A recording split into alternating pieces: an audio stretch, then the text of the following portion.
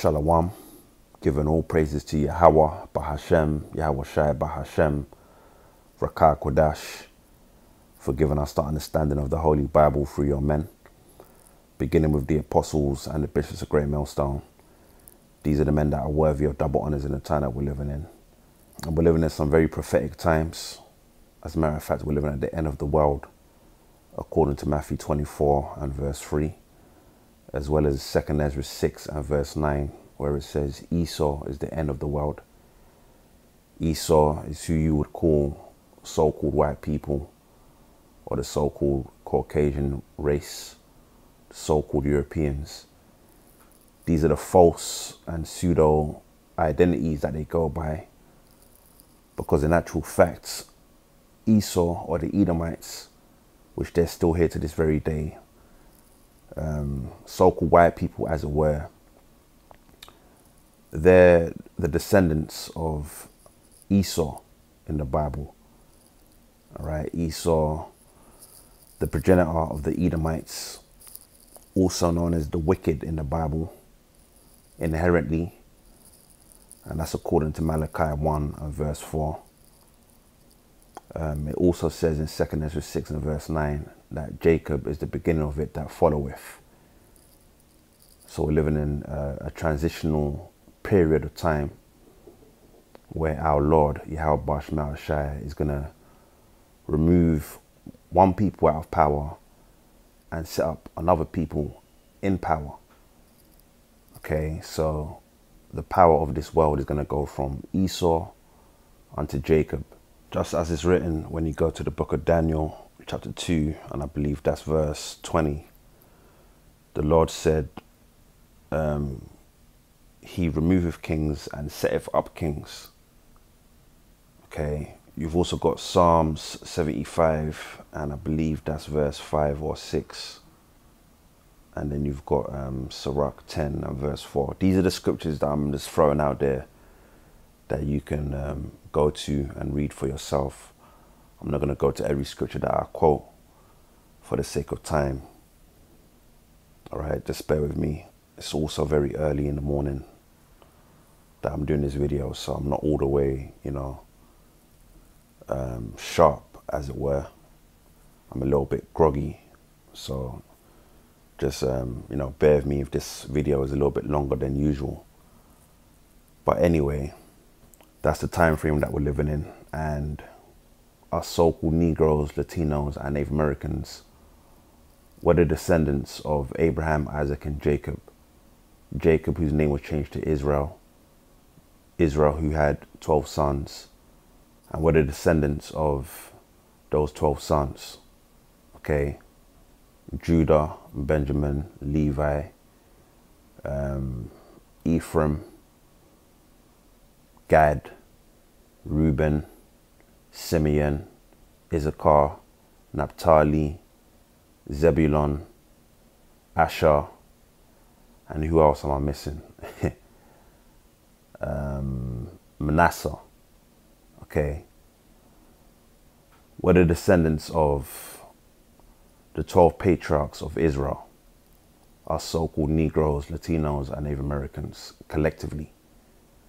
And currently we're being oppressed together out here in America, according to Bible prophecy, pursuant to Jeremiah 50 and verse 33. It speaks about how our people will be oppressed together, right? But not in ancient Babylon, but in modern day Babylon, which is America, which, by the way, America is also known as Mystery Babylon the Great, in which America is set for destruction, okay, by way of thermonuclear fire, thermonuclear missiles.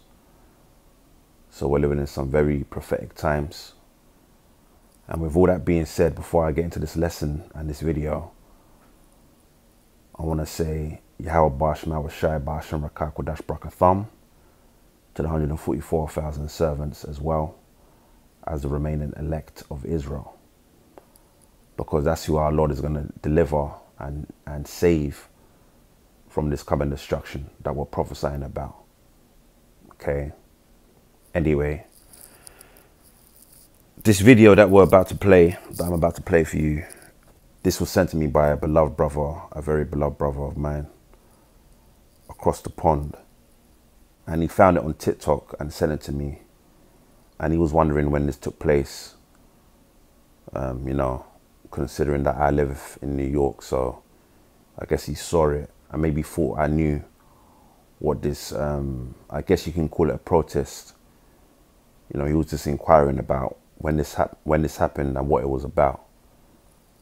And my reply was that I wasn't actually sure that this even took place. I remember on Saturday morning before camp, you know, I was running some errands in the city, and I believe I was listening to the Apostles' live stream from a few weeks ago on my earphones, on my AirPods. And it's spiritual because as I was listening to the Apostles, the Spirit had Apostle Gabar speaking about the tribe of GAD and their war cries. And as soon as he mentioned GAD, I looked up, and in my peripheral, there were like 3 Gadite women standing at an ice cream truck, which I thought was, you know, very spiritual, because literally as soon as he mentioned GAD, I looked up and I saw 3 Gadite women, right? 3 so-called Native American women just standing there, which was very spiritual. Especially the fact that there was 3 of them. We know the number 3 is a spiritual number. You know, 3 pretty much represents and symbolizes understanding. Okay. So that was spiritual. So all in all, I believe this might have taken place on Saturday. Okay. This protest by GAD in the city. Now, before I play this video, I'll just give you a brief synopsis here. You've got Native Americans, so-called Native Americans. All right, and I say so-called because you so-called Native Americans are actually Hebrew Israelites from the tribe of GAD. Hebrew is our language, Israelite is our nationality, and the Bible is our constitution. Anyway, here in this video, you're going to see so-called Native Americans on horses, pretty much protesting against Esau, okay, and how he stole their land, which is the land of North America,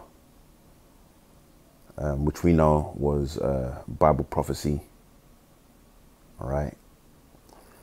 And they're riding through Manhattan, Midtown Manhattan, okay, on the horses. So that's what we're going to see in this video. So without further ado, I'm just going to press play. Ignorance. Do not be blind to your naiveness. What you see is the truth. It took all of this to prove to you that we are still here. We are not going nowhere. You are watching the correct document. Understand the circumstances of struggle.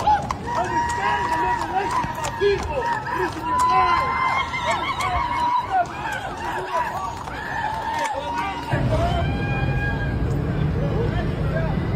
The United States tried to erase our people, but we're still here. We need one on both sides. In the land.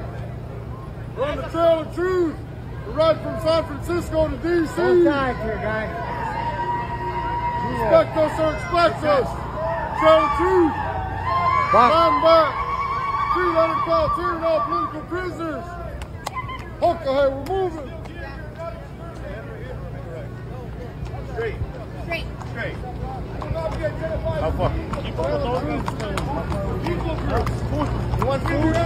Food. Photo.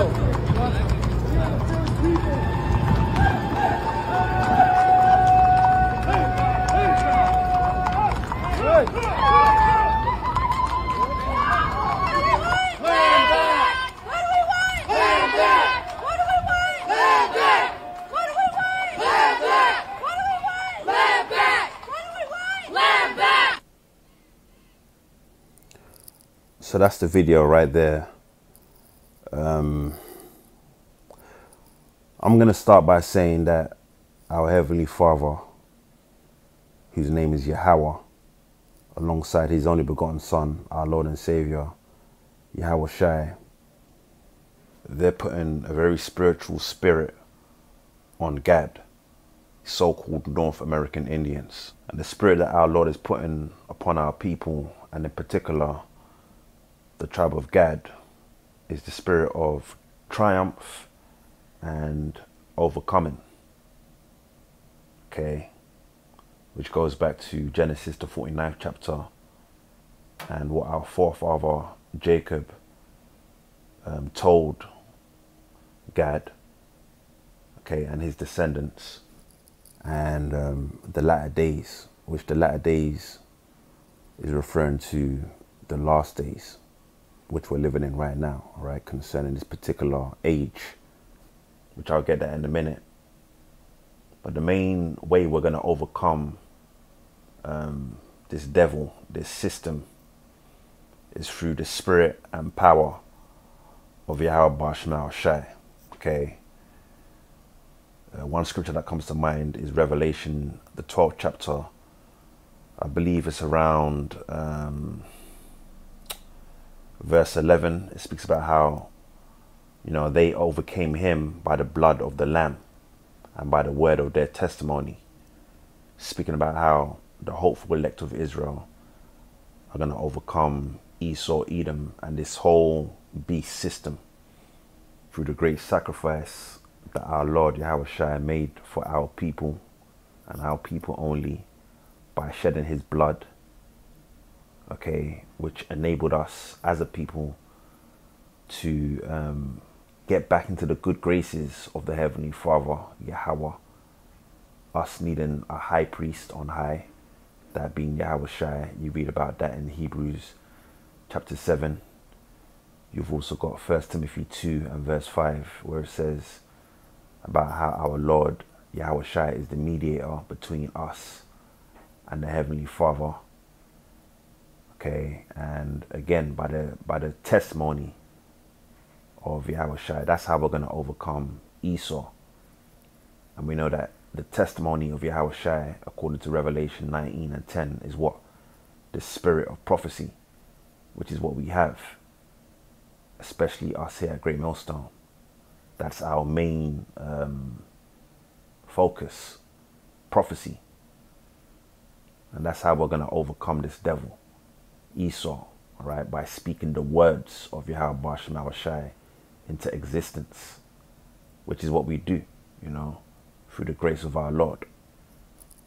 So I'll start by saying that, in which, as a matter of fact, we can start there. Let's start in the book of Genesis, chapter 49. And I believe GAD is verse 19. But for the sake of context, let's read from verse 1. This is Genesis 49, verse 1. It says, "And Jacob called unto his sons and said, Gather yourselves together, that I may tell you that which shall befall you in the last days." All right, so here, our forefather Jacob, again, Jacob, whose name was changed to Israel, becoming the progenitor of the Israelites. Here, he's gathering his sons, his 12 sons, and telling them what was going to go down in the last days. Okay, and also, I want to make mention that this is a very important chapter to read, because it's, you know, through this chapter that we get understanding on who the 12 tribes of Israel are today.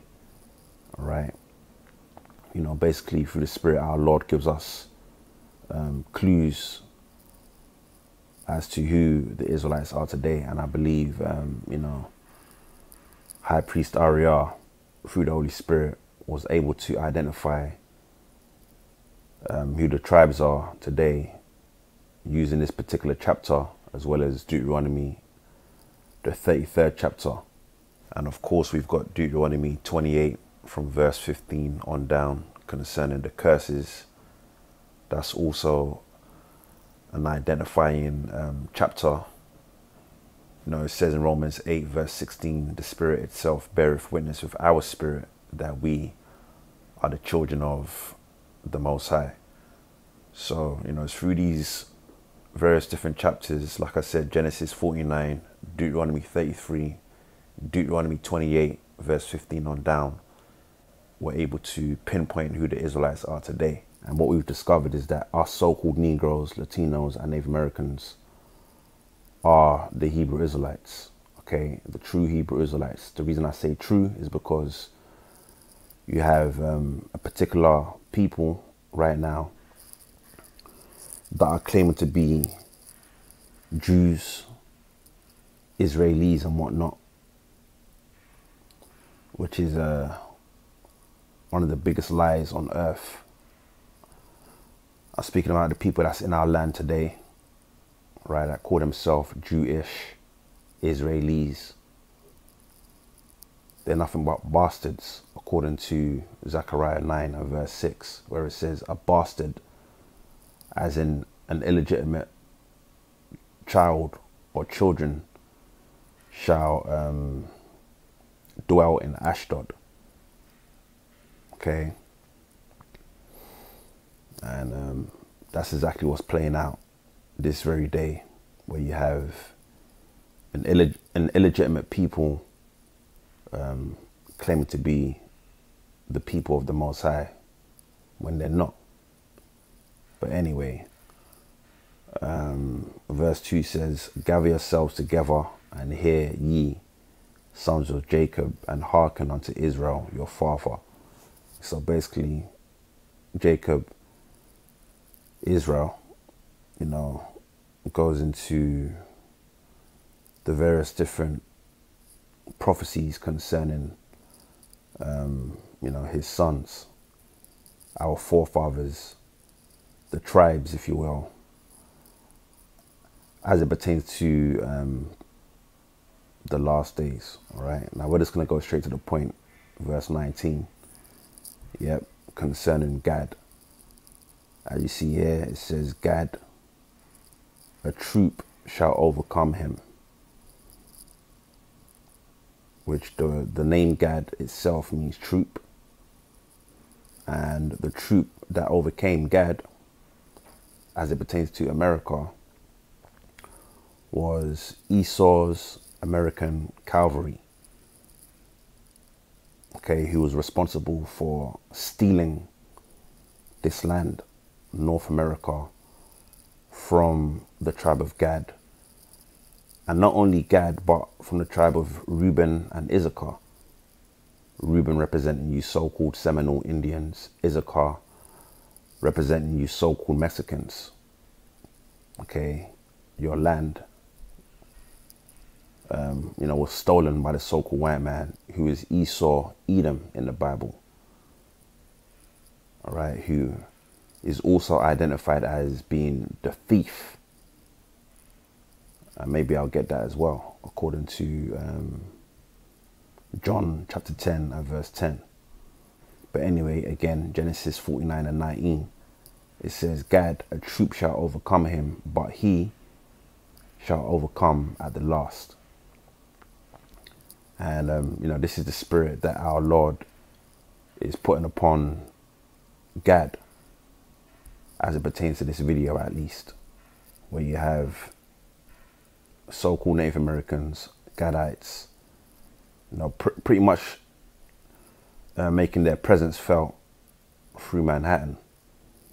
Okay, which is spiritual because, you know, they rode past where we used to camp on, you know, 34th and 7th, you know, some years back, you know, which was, you know, a very spiritual place in itself. 34th and 7th, as you see here by Macy's.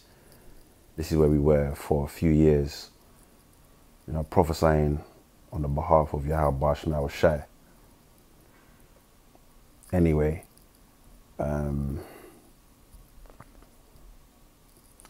let's go back to Genesis 49 and 19. Like I said, right now the Lord is putting the spirit upon, you know, GAD to stand firm. And that's what they were doing in this video, you know, standing firm. I believe they were chanting, what do we want? Land. When do we want it? Now, or something to that effect. And what you got to realize is that this land, which is your land, you know, the land of America, it is your land. However, America is about to be destroyed, right? So, you know, the pride that you have for this land is in vain, because shortly America is going to be destroyed in the time of World War III, when World War III heats up to a nuclear level. All these various different countries, the enemies of America, such as Russia, first and foremost, Iran, China, North Korea, and a host of other nations,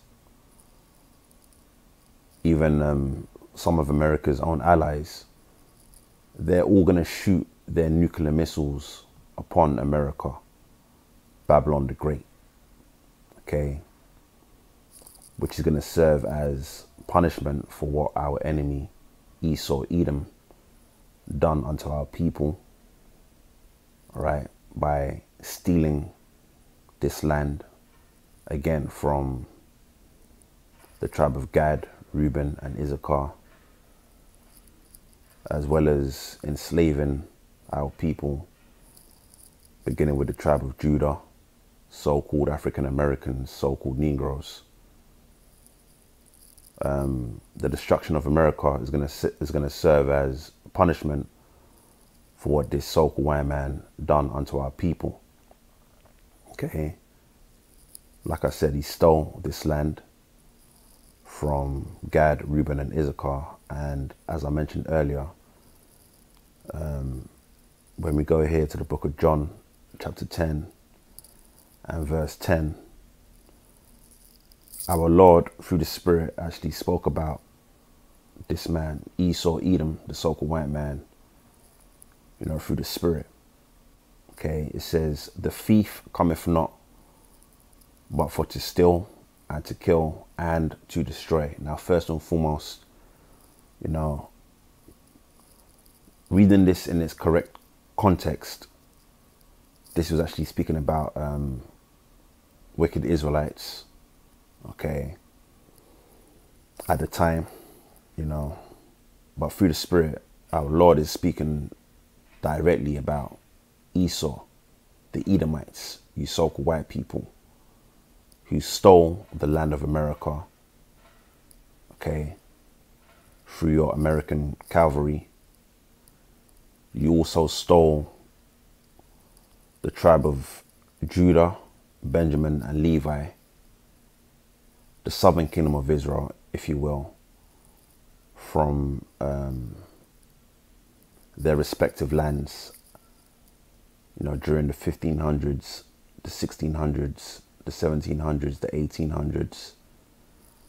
I'm talking about the transatlantic slave trade that took place, where you stole our people from different parts of Europe, but primarily from the west coast of Africa, stole them and enslaved them out here in America, okay, put them on cargo slave ships to build your kingdom by force, you know, which was very treacherous. So it says, the thief cometh not, but for to steal and to kill and to destroy.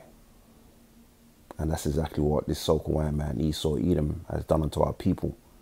He's destroyed our people. And this is why our people right now are destitute as it pertains to the wisdom, knowledge, and understanding of the Holy Bible. Hence, Hosea 4 and verse 6, my people are destroyed for a lack of knowledge. And that's mainly due to what Esau, Edom, the Edomites have done unto our people. And it's a known fact that this so-called white man, Esau, during hardcore slavery, beat our identity out of us as being Hebrew Israelites,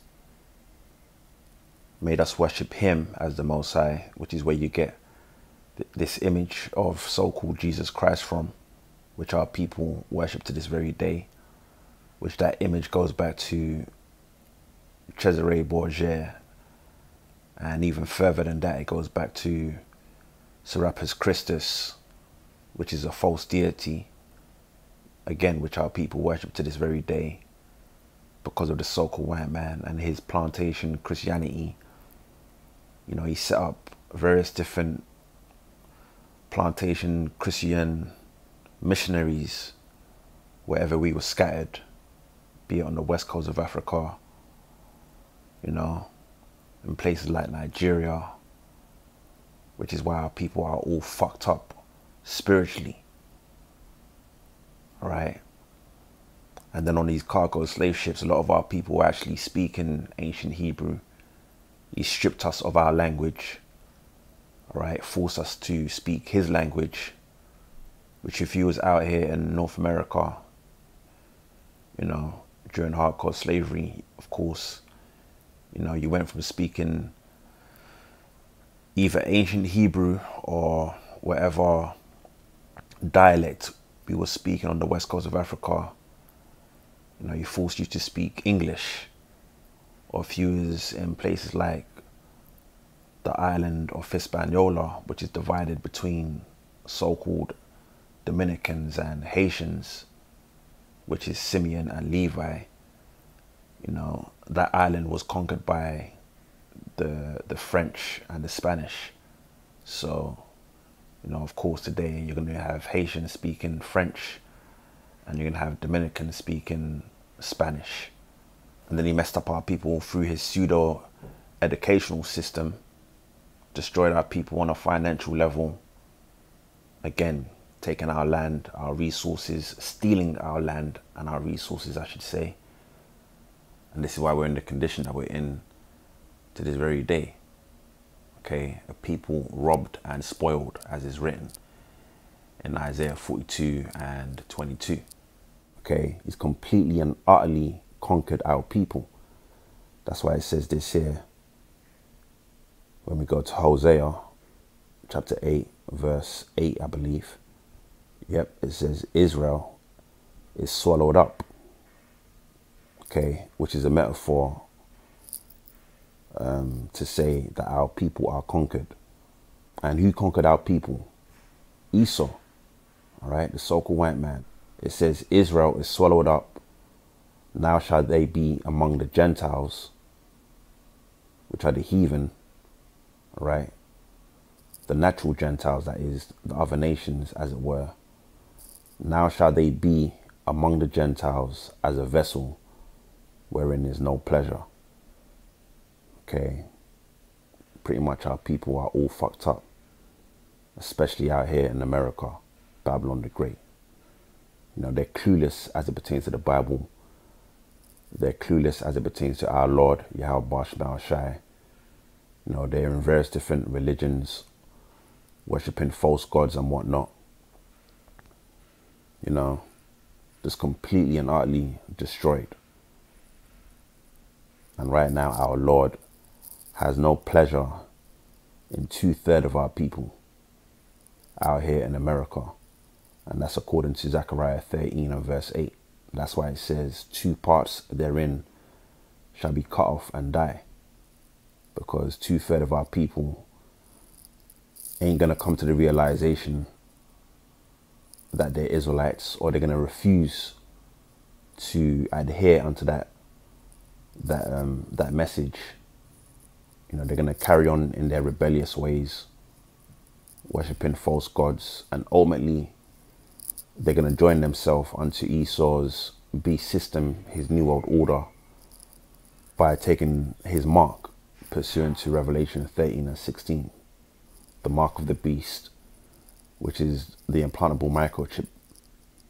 Okay, and by doing so, they're going to be destroyed, because there's a great judgment for any of our people that receive Esau's mark, the micro C hip. And that judgment is going to come by way of thermonuclear fire, pursuant to Revelation 14 verses 9 to 10. So this is what we're warning our people about. Anyway, point being is that our people are swallowed up, they're conquered, right, by Esau, Edom. So back in John chapter 10 and verse 10, it says, the thief cometh not but for to steal. He stole the land of America. He stole us as a people. He also stole our heritage, our identity, and our land, which that is our heritage first and foremost. All right, the land of Israel. You know, that's the land that our Lord gave unto our forefathers, Abraham, Isaac, and Jacob. So it says, but for to steal and to kill and to destroy. I am come that they might have life, and that they might have it more abundantly. Okay, so our Lord Yahweh Shai came on the scene to give us life, okay, and to give it to us in abundance. And that's what's happening right now, you know, with this truth, because this truth is given life unto the elect of Israel. Okay, the elect of Israel are no more spiritually dead. The elect of Israel have awoken to this truth. They've awoken to their true nationality, and more importantly, we've awoken unto who our Lord is, who our power is, that being Yahweh, Bahashem, Yahweh Shai, Bahashem, Rakah Kodash, pertaining to the Holy Spirit, okay, which feeds us with this great understanding. So, you know, truly our Lord has come and he's blessed us with this great knowledge, wisdom, and understanding of the Bible, you know, by feeding us this understanding through his men, his pastors, according to Jeremiah 3 and verse 15, beginning with the apostles of Great Millstone on down. Okay, so let me see what else we can take away from this video. I mean, that's all I pretty much wanted to say, but just showing you that our Lord is putting a particular spirit upon GAD right now, which aligns with the prophecy of our forefather Jacob, as we read Genesis 49 and 19. GAD, a troop shall overcome, but he shall overcome at the last. And primarily the elect of the tribe of Gad, as is written, 12,000 from each of the 12 tribes of Israel are going to be servants, you know, on the behalf of our Lord Yahweh Shai. You know, they're going to be a part of this ministry, prophesying on the behalf of our Lord. They're going to be out there on the highways and byways doing this work. So, you know, that's who's going to truly overcome in these last days. All right. The 12,000 servants out of the 12 tribes of Israel, pursuant to Revelation chapter 7 and Revelation 14. And the remaining elect of Israel are also going to overcome and be delivered throughout the world, according to Matthew 24 and verse 31. But the main salvation is going to take place out here in America. All right. Also known as Babylon the Great, also known as the land of the north. Jeremiah 16 verses 14 to 15.